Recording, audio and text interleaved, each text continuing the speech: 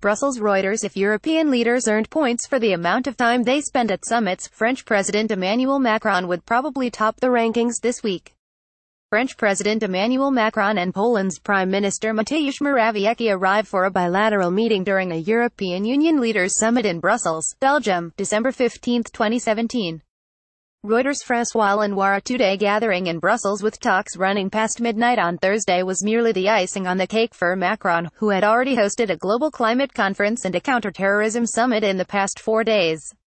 He certainly comes with a lot of energy and ideas, one European Council official said of the 39-year-old, who in 7 months in office has earned a reputation for burning the candle at both ends, stretching his youthful staff. "We just hope we can find a way to channel it. The question is it delivering results?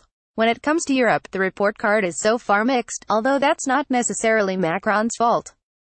During his election campaign and early months in office, he put Eurozone reform at the heart of his program, hoping to work hand-in-hand with Germany and other member states on it.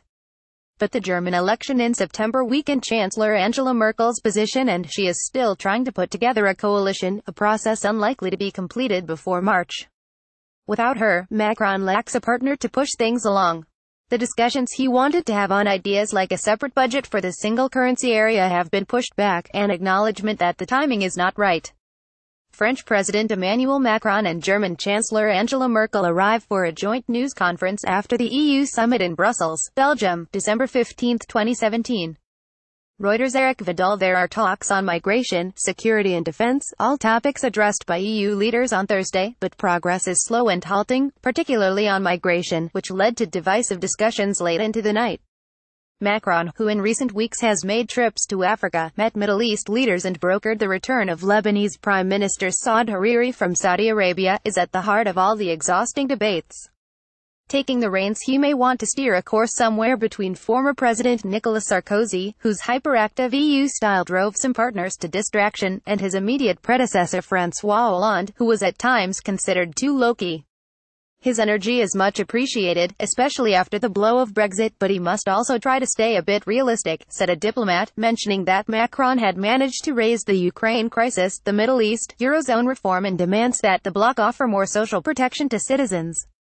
One problem the former investment banker faces is that getting 28 EU leaders to agree on a single course of action is always hard. When he acts outside the EU bubble, he has arguably had more success. His One Planet summit this week drew new green pledges from corporations and international organizations, keeping the battle against climate change high up the global agenda. An unscheduled stop in Saudi Arabia last month for talks with Crown Prince Mohammed bin Salman helped clinch the release of Hariri, who flew to Paris and then back to Lebanon, where he withdrew his resignation as prime minister. Macron has in some ways taken the international reins at a time when several Western leaders are otherwise engaged. Britain's Theresa May is tied up with Brexit, Merkel is bogged down in coalition politics, and President Donald Trump's first year in office has been chaotic and unpredictable. His main rival for geopolitical engagement is Russian President Vladimir Putin, who has invited him to be guest of honor at the Economic Forum in St. Petersburg next May. No confirmation yet of whether Macron will find the time to go. Additional reporting by Gabriela Bazinska, writing by Luke Baker, editing by Andrew Rochor. Standards. The Thomson Reuters Trust Principles.